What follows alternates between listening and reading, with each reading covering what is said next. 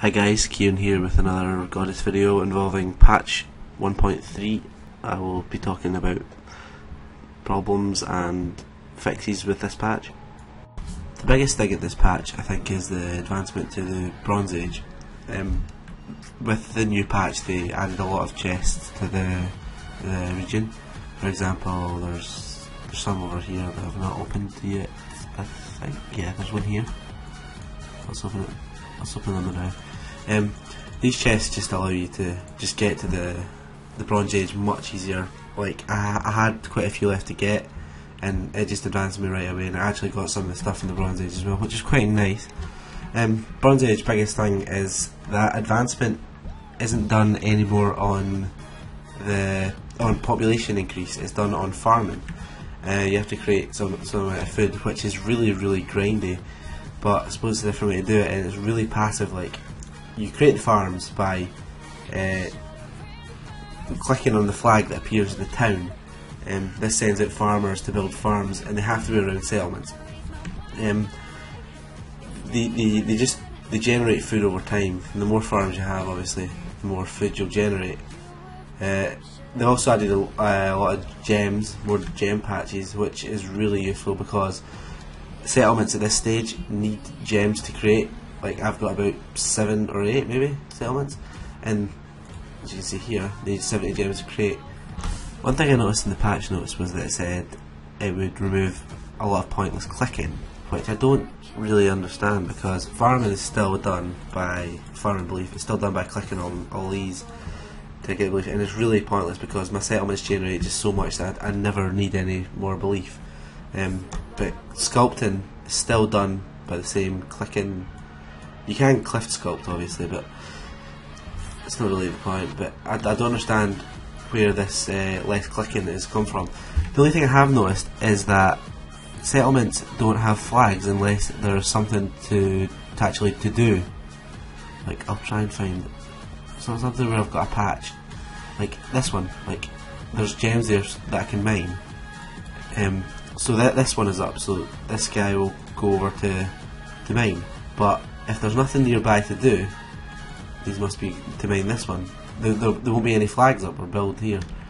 I don't really know why this is, and it really gets a problem for battles. But it's like you can't just call out all your guys to go and build a new settlement somewhere else, which is really useful and fast way to build a new area of stuff. So I don't understand why they've done that. There are a couple more bugs in the game that have appeared since the last patch that weren't in it before, like shrines appearing underwater. Apparently the way to build these is to build land beside it, and they will build they'll build the shrine up. Well, the biggest problem I found though is the game crashing. It'll just randomly freeze, and you'll be taken back to your desktop obviously. But this is most often a problem when starting up the game. Sometimes you have to start up the game 5 times or more, and you have to go into the files and delete some save files and stuff. It doesn't actually delete your save, but it sometimes works. It sometimes lets you on it, but it's really buggy, and it's annoyed my friends on Steam by constantly logging in and out of the game. I think this just needs to be fixed as soon as possible. It's just a really annoying. Give you a run through of some of the new cards you get in the Bronze Age. Farming's the most important one because that's how you advance.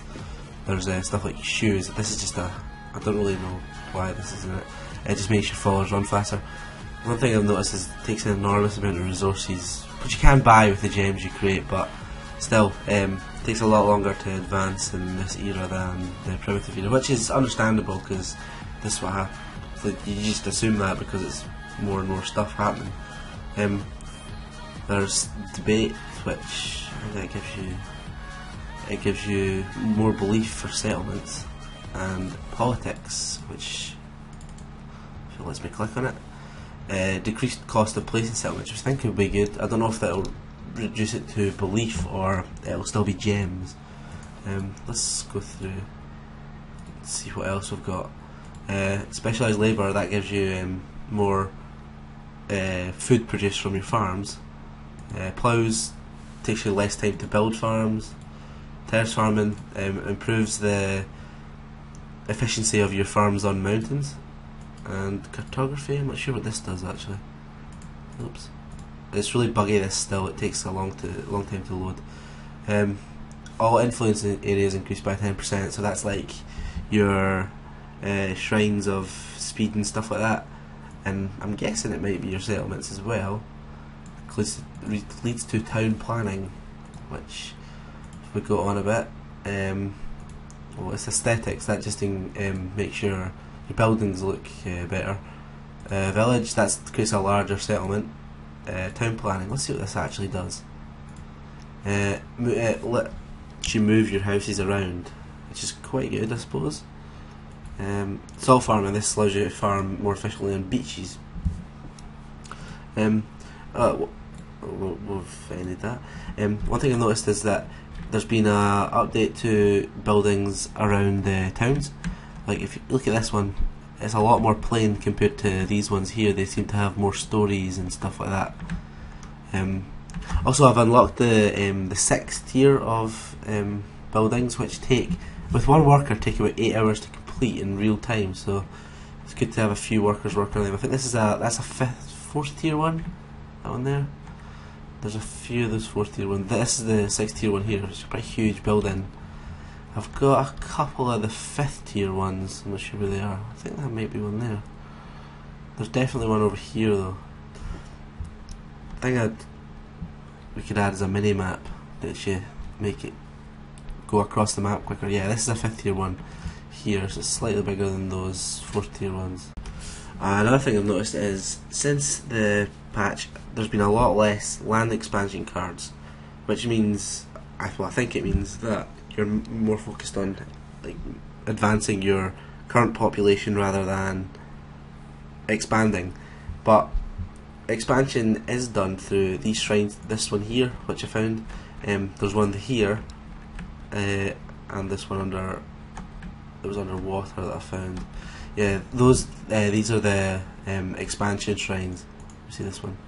I don't understand the menu. Sometimes you click on stuff and it tells you what it is.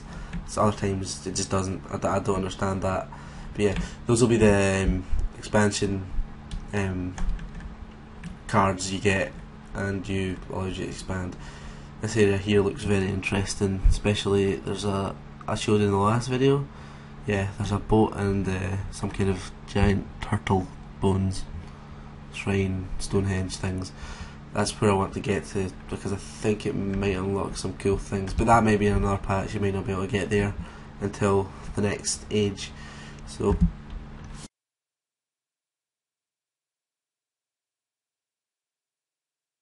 follower intelligence can be quite bad. These fools are trying to get up this mountain, but they can't really do it because I don't know why. Like, I don't know what I can do to make them try and go up. Look, I need to clear this bit out so I can unlock this chest, but they won't go up the mountain.